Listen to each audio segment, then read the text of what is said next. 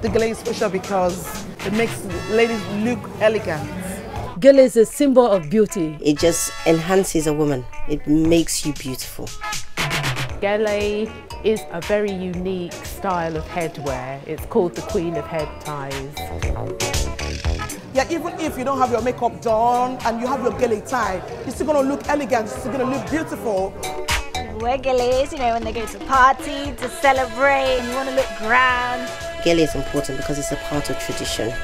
It's something that's been going on for years and years and years. I think people are attracted to the Gele not because of the beauty or the fashion element, but because of the culture. You know, it's said that Nigerian women are not complete in their traditional wear without a Gele on.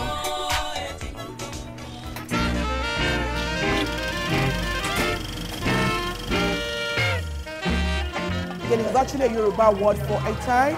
Other tribes also have different names for it because we've got other tribes in Nigeria. We've got Igbo, we've got Hausa, we've got Ibibio and all that. Even Igbo will tell you they kind of invented Gele. I'm not going to lie, I don't know where it originated from, but like I said, it is a Nigerian culture, so it came from back home basically. I'm not really sure where it originated from, but it's been in existence since ages.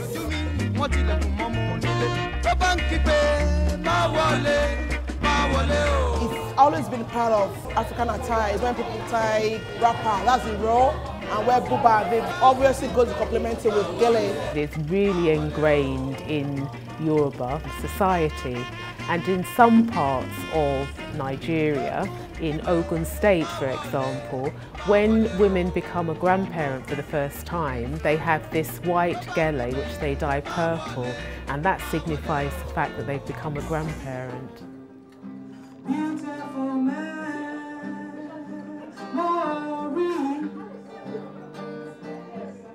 We're having Gele Tea, which is a couture fashion show. It's based on the Gele, which is a Nigerian head tie. It's based on afternoon tea, and then we're talking about dementia.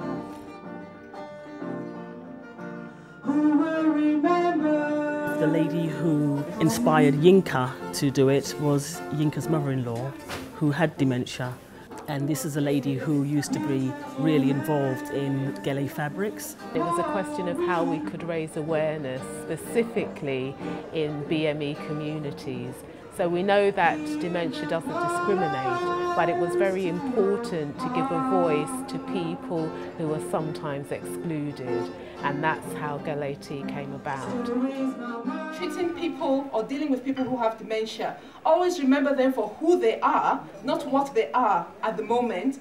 All of you, every year you have come here and supported Yinka, and you haven't taken a penny, you haven't, all the models, everything is done just to raise awareness for dementia. I have brought my children, I have encouraged other children, let us start talking about it, and I think that's got to be the mantra. Thank you.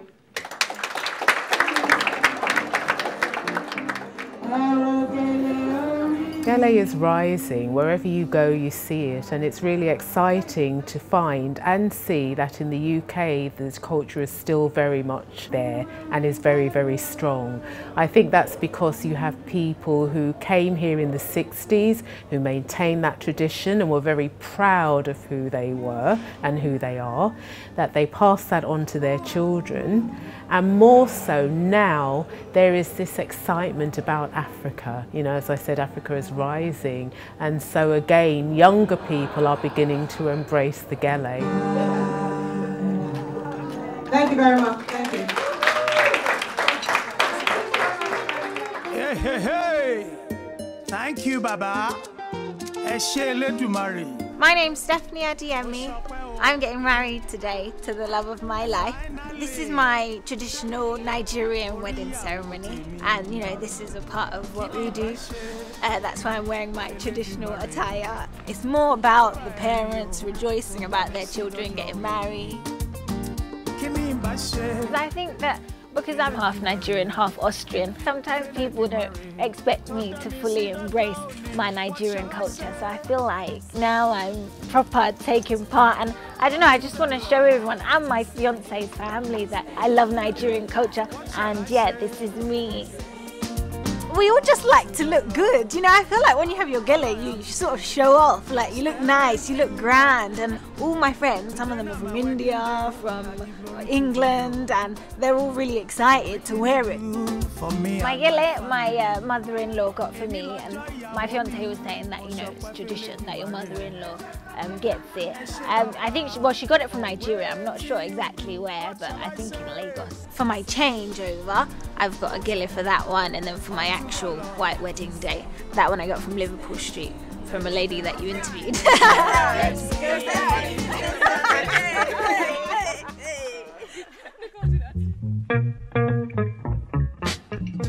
Basically, there's a different variety of head ties out there. You've got normal head ties, Jubilee, Haze, those are the very, very popular ones. And then you've got the Sego. And then you have the Ashoke, the traditional Nigerian Yoruba head ties. Here I have a Sego head tie. Segos are very, very long, so basically it's double the length of here.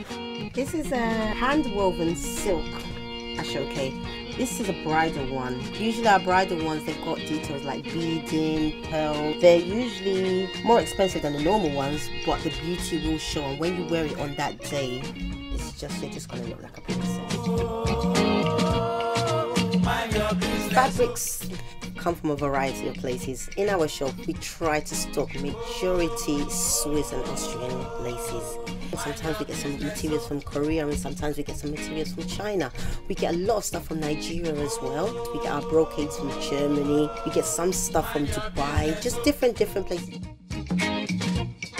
My name is Onome Ifebe Atano.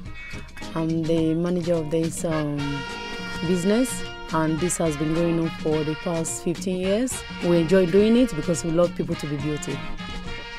This place is very good for African fabric because it's been known from back home. Even before I was born, people know this is where they can get any kind of material, any kind of fabric that Nigerians use or Africans use.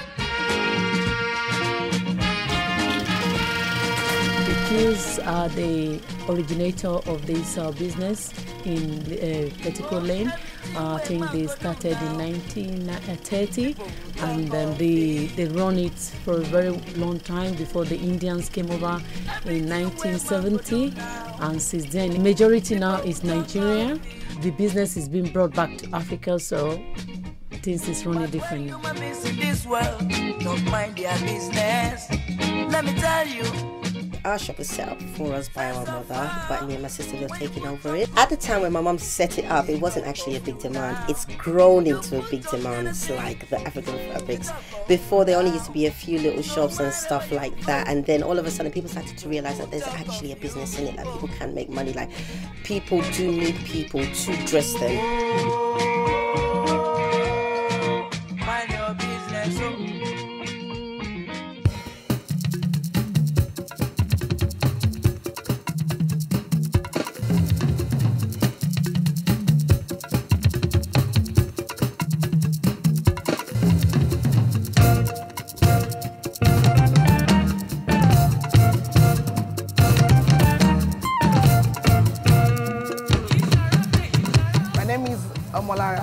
Yeah, my business name is Labode. I'm the Gele artist. Yeah, that's what I'm doing today. I love Gele, I love makeup. I started with makeup, and I learned Gele because I just love the act of it.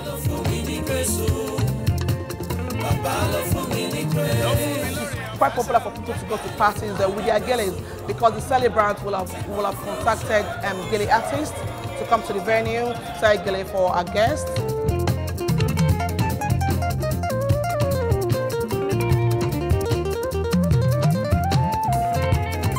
I learned to make up at first, and I realized a lot of my clients were asking for Gele. They wanted me to do the Gele as well, so I had to go and learn the Gele. I learned a particular style, which was in vogue at that time. But as time goes on, different styles were coming out, and I had to like keep up with it, you know, get more trainings, get updated. All the new styles normally start from Nigeria, and they kind of bring it over here. And the ladies back here, they like to keep up what is happening back home. Yeah, these days young people they're even into it as well because they see the beauty of it. They see all the people doing it and they kind of like it. Even during wedding ceremony, even during bridal party and all that, they all kind of just want their hair to be tied.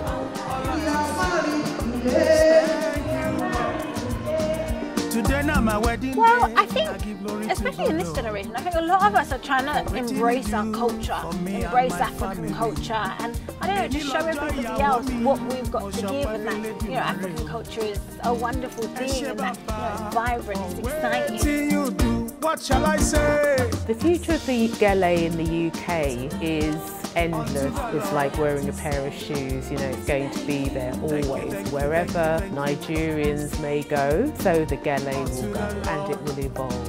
All I have to say is thank you, Lord. Thank you. Thank you. Baba Eledumare ba. Oba Eleburu ike o. Thank you. Baba tó ta sọ́mọ bí ẹni tẹ́ni. Thank you, Lord. Hey, hey. Where's your dance? Ìyàwó, make you dance oh. Dance like you never danced before, like David dance. Make we dance oh, my beautiful baby oh. We go bump picking, we go bump man, we go bump woman. What shall I say? Unto the Lord. Say.